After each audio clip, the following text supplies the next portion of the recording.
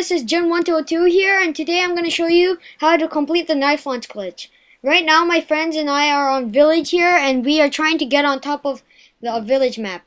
So all you need to complete this glitch is to change your button layout to tactical, which makes the glitch easier, and get Dead Silence Pro, a sniper of your choice, a throwing knife, and a tactical insertion.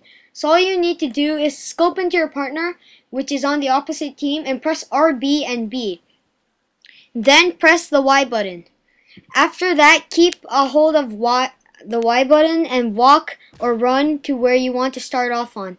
Then let go of the Y button and press the RB with the B button, which you should press a little bit faster than the RB button, which should allow you to run forward in speed. Thanks for watching, guys. This was Jun1202 here, and I'm out.